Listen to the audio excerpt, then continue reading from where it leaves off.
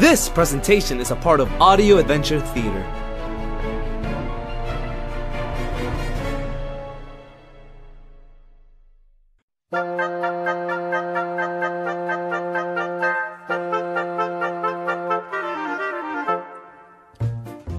CTD Productions presents to you Winnie-the-Pooh, based on the books by A.A. Milne, starring Philip Thiessen as Winnie-the-Pooh, and Ray Thiessen as the narrator.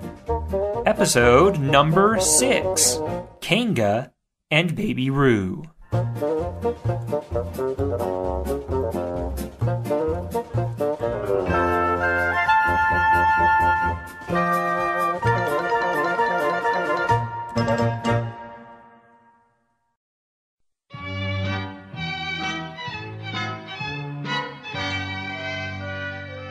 Nobody seemed to know where they came from, but there they were in the forest, Kanga and Baby Roo. How did they come here? In the usual way, if you know what I mean, Pooh. Oh, in the usual way, ah.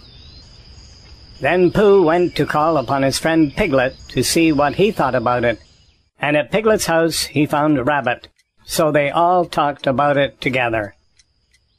What I don't like about it is this. Here are we, you, Pooh, and you, Piglet, and me, and suddenly... And Eeyore. And Eeyore. And then suddenly... And Owl. And Owl. And then all of a sudden... Oh, and Eeyore. I was forgetting him. Here we are, all of us. And then suddenly, we wake up one morning, and what do we find? We find a strange animal among us. An animal of whom we have never even heard before. An animal who carries her family about with her in her pocket. Suppose I carried my family about with me in my pocket. How many pockets should I want? 16. 17, isn't it? And one more for a handkerchief. That's 18. 18 pockets in one suit. I haven't time. I make it 15.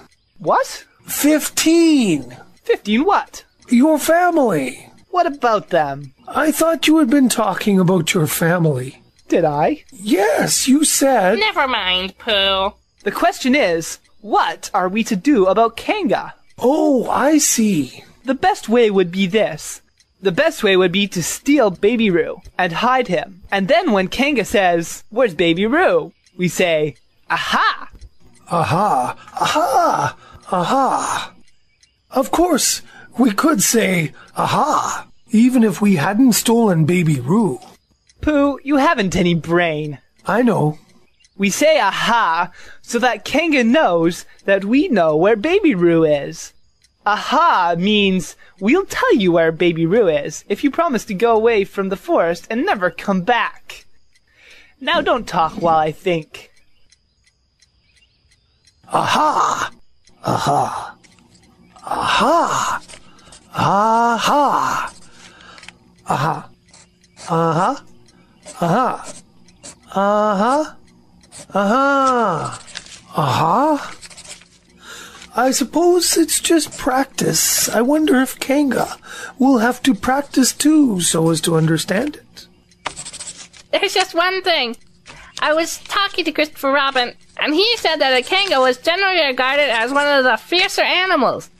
I am not frightened of fierce animals in the ordinary way, but it is well known that if one of the fiercer animals is deprived of its young, it becomes as fierce as two of the fiercer animals. In which case, aha is perhaps a foolish thing to say. Piglet, you haven't any pluck. It is hard to be brave when you're only a very small animal. It is because you are a very small animal that you will be useful in the adventure before us. Oh, really? Besides, Piglet, Kangas are only fierce during the winter months. What about me? I suppose I shan't be useful? Never mind, Pooh. Another time, perhaps. Without Pooh, the adventure would be impossible. Oh. Impossible without me. That sort of bear. Now listen, all of you. Here is what I've written down. Plan to capture Baby Roo. 1. General remarks. Kanga runs faster than any of us, even me. 2. More general remarks. Kanga never takes her eye off Baby Roo, except when he's buttoned up in her pocket. 3. Therefore, if we are to capture Baby Roo, we must get a long start, because Kanga runs faster than any of us, even me. See 1. 4. A thought. If Roo had jumped out of Kanga's pocket, and Piglet had jumped in, Kanga wouldn't know the difference, because Piglet is a very small animal. 5. Like Roo. 6. But Kanga would have to be looking the other way first, so as not to see Piglet jumping in. 7. C2. 8. Another thought. But if Pooh was talking to her very excitedly, she might look the other way for a moment. 9. And then I could run away with Roo. 10. Quickly. 11. And Kanga wouldn't discover the difference until afterwards. And afterwards? How do you mean? When Kanga does discover the difference? Then we all say, aha! All 3 of us? Yes. Oh. Why? What's the trouble, Piglet? Nothing, as long as we all 3 say it. As long as we all 3 say it, I don't mind. But I shouldn't care to say aha by myself. It wouldn't sound nearly so well. By the way, you are quite sure about what you said about the winter months? The winter months? Yes, only being fierce in the winter months. Oh, yes. That's all right. Well, Pooh, you see what you have to do? No, not yet. What do I do? Well, you just have to talk very hard to Kanga so as she doesn't notice anything.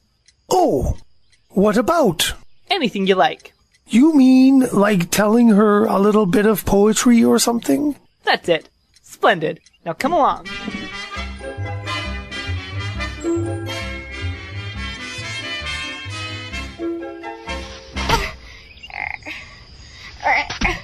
Just one more jump, dear, and then we must go home. Good afternoon, Kanga. Good afternoon, Pooh. Look at me jumping.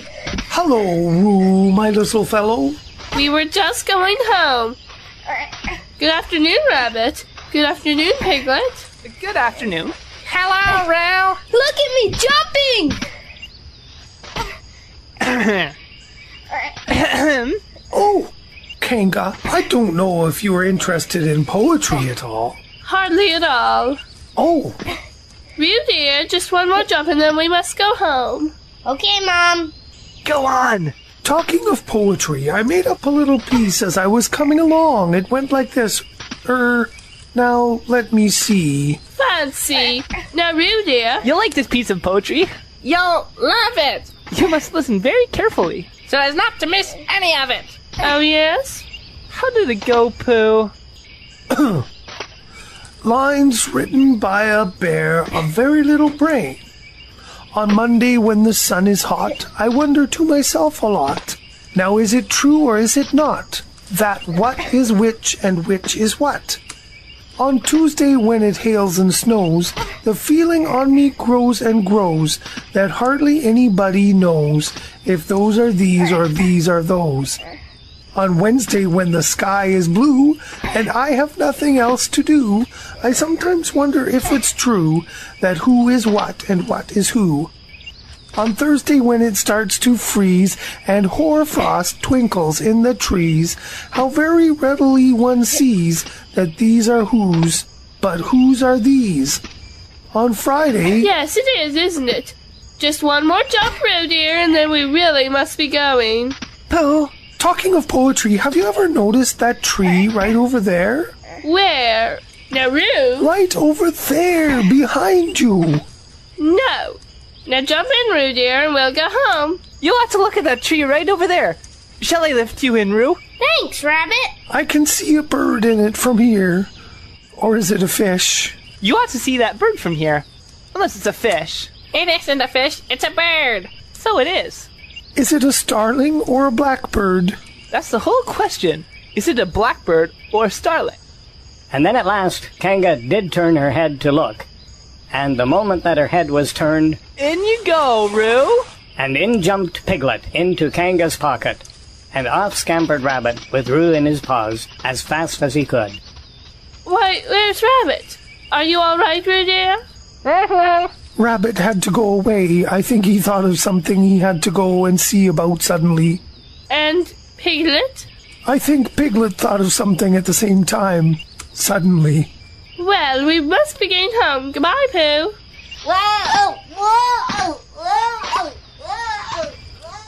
I wish I could jump like that.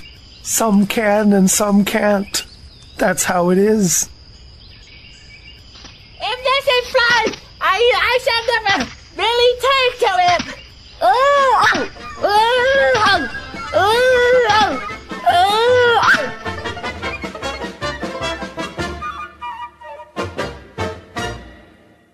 Rabbit was playing with baby Roo in his own house and feeling more fond of him every minute.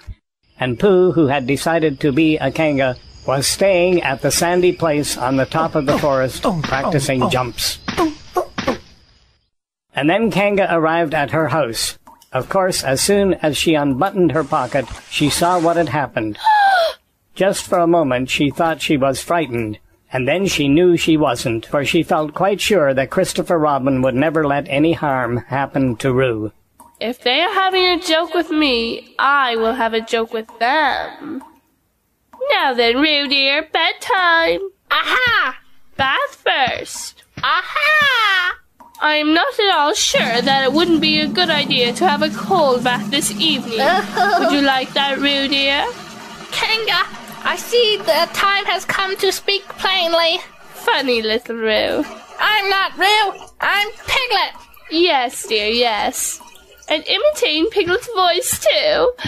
So clever of him. What will he be doing next? Can't you see? Haven't you got any eyes? Look at me! I am looking, Roo dear, and you know what I told you yesterday about making faces. If you go on making faces like Piglets, you will grow up to look like Piglet, and then think how sorry you will be. Now then, into the bath, and don't let me have to speak to you about it again. Let me out! I'm Piglet! Don't open the mouth, dear, or the soap goes in. But oh! There, what did I tell you? You did it on purpose! That's right, dear. Don't say anything. So Kanga continued scrubbing Piglet firmly with a large lathery flannel for several minutes. And then... There, all done. Out you come. Oh! Now I'll dry you off.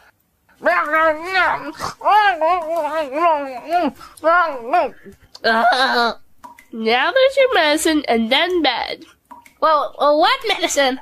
To make you grow big and strong, dear. You don't want to grow up small and weak like Piglet, do you? Well then. Come in. Christopher Robin, tell Kanga who I am. She keeps saying I'm Roo. I'm not Roo, am I? You can't be Roo, because I've just seen Roo playing in Rabbit's house. Well, fancy that. Fancy my making a mistake like that. There you are, I told you so. I'm Piglet. Oh, you're not Piglet. I know Piglet well, and he's quite a different color. That's because I just had a bath. I knew it wasn't Piglet. I wonder who it can be. Perhaps it's some relation of Pooh's. What about a nephew or an uncle or something? Yes, that's probably what it is. But we'll have to call it by some name. I shall call it Pootle. Henry Pootle for short. And just when it was decided, Henry Poodle wriggled out of Kanga's arms and jumped to the ground. To his great joy, Christopher Robin had left the door open. Never had Henry Poodle Piglet run so fast as he ran then, and he didn't stop running until he had got quite close to his house. But when he was 100 yards away, he stopped running and rolled the rest of the way home, so as to get his own nice, comfortable color again. Ah, that's better. So Kanga and Roo stayed in the forest. And every Tuesday, Roo spent the day with his great friend Rabbit, and every Tuesday, Kanga spent the day with her great friend Pooh, teaching him to jump. And every Tuesday, Piglet spent the day with his great friend, Christopher Robin. So they were all happy again.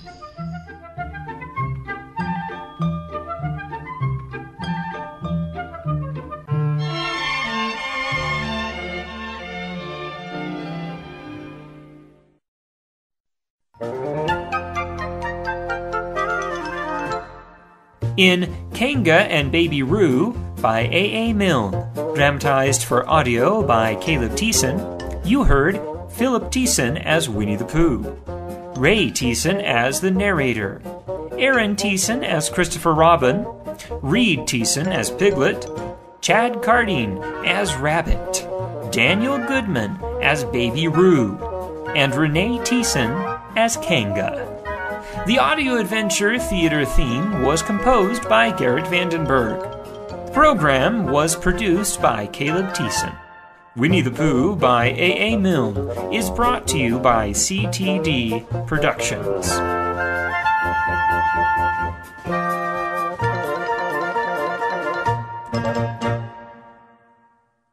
Be sure to check out our website at audioadventuretheater.blogspot.com.